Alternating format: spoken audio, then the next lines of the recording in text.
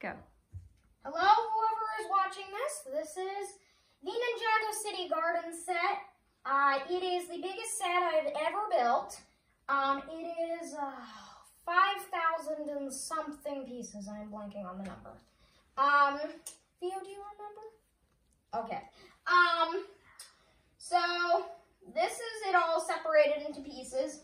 This is what it will look like once I put it together. That is the big thing. Some things I want to point out from this instruction actually are here. They give you like lots of names and stuff, so you know like what you're looking at. And here is the official Ninjago alphabet. So in lots of signs all over this place, if you want, you could decode the thing. So maybe I'll put some extra attention on some of the signs if you want to look at them, if they're good enough to see. So yeah, I'll start showing you the set piece by piece. Then this is the guy that you might buy this set to get. He is the exclusive Golden Woo. He's got his little staff, the 10th anniversary of Ninjago. This guy is the biggest Ninjago set to date, so obviously that has to come on an important occasion, and that occasion is the 10th anniversary. The first episode of the pilot came out on January 14th, 2011. So January 14th, 2021 was both the 10th anniversary of Ninjago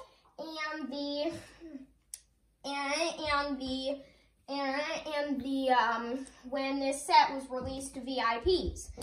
Fun fact, once it was released to VIPs on January 14th, that's like an elite club of LEGO members if you really like LEGO, then it was on back order by 5 a.m. in the morning. That is crazy. So obviously people want this set. I got all big brained, bought this the moment it came out, and saved it till until my birthday, so it's finally built, ready to show. So here, this is like the little first level. This is the base, bags 1 to 5. Here's Jay and Nia. They're going on a date. They have been shipped since season 1, so here's a little flower that Jay has.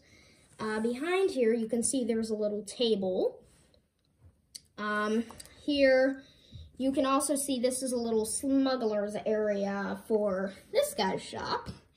That is Ronan's pawn shop. We will talk about that later. Here's a little island with a bonsai tree, a little hat that's supposed to be a rock, and a little bush.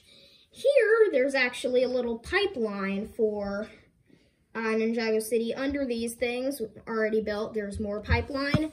And here, there's a little bit of water coming out. And as you can probably see with this is also the set, I think, with the most water tiles of any set. So there's that. So next, this little soup thing. And there's a little thing that says food, I think. Little hand washing station or sink. And then here's the little bowls and stuff. This is probably the least exciting thing we got. This little guy goes right here. And yeah, you just slip them on like that. So next we got Ronan's pawn shop. Here you can see Ronan. I kept the minifigures in their places. He is admiring his Fang Blade trophy. That is of great importance in season 1. He has a little trapdoor here that can be used to get to the little smuggler's area I showed you. There's a little bookshelf here with old Ninjago cards. That's an Easter egg because in the original season 1 and season 1 in the pilot, please move. There were little collectible Ninjago cards that you could play a little game out of. So there's stuff in there. And yeah, that is Ronan's pawn shop. Here's the ladder to get up to the second level of that, which is, I assume, Ronan's house. I will show you that later. So here we go. And boom. Okay. So the next thing I will show you is this. This is the Temple Island. There's little Lloyd, mini Lloyd. And this is like a little add-on. on the set. This is the statue of Zane. He is the Ninja of Ice. In season 3, he actually sacrifices himself at the end, and so they make a statue in his honor. In season 4, though, he is resurrected and comes back, but this statue was never taken down. And here's a little, like, temple pagoda area. So this just connects right here. Oh my god, come on. Are you kidding me? Connect. Okay, there we go. That is connected. So here, this is the Ninjago fan's apartment. Here's the Ninjago fan herself making the bed. There's no actual way to get in. This is like a little Easter egg.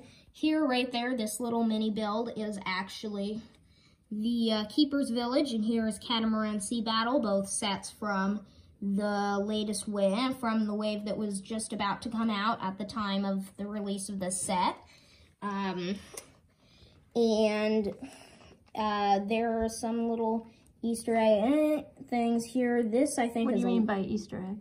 Easter egg is like in a set, like little, like small details that either like connect to something else, not in the show, or just like a little cool thing. Here, this is a lava lamp, I think. Here's a little car, red car, I expect for Kai. And,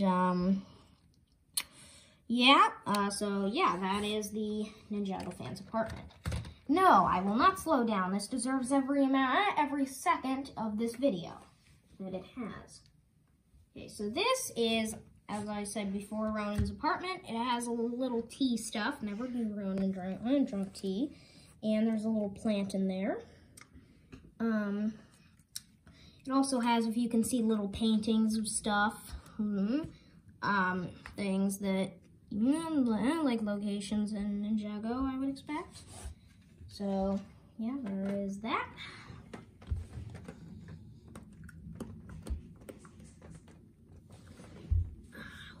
Okay, there we go.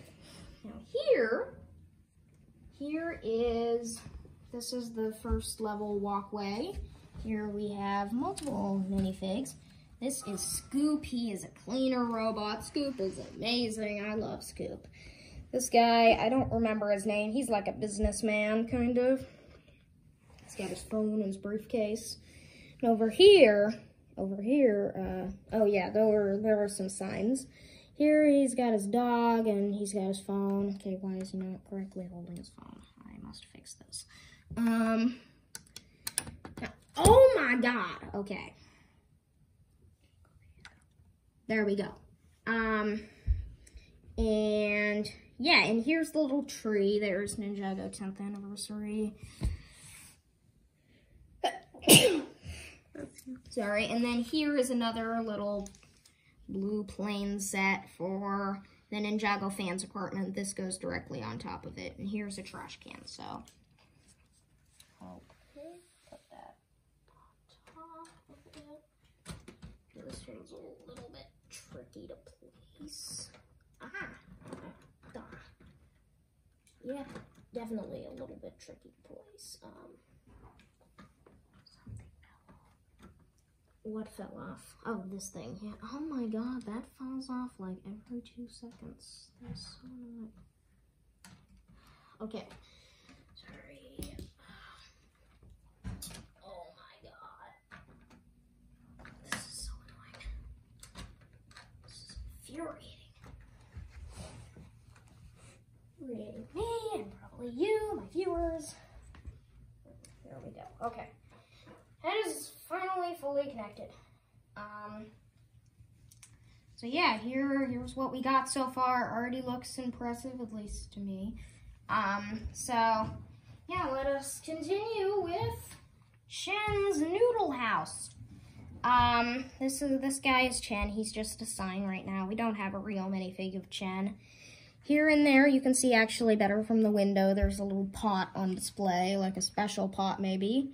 Here, a little table with a bowl and like spices or something, little juice, little like sauces. Oh my god, there's a hair. Why do I keep getting hairs? Ah! I hate hairs.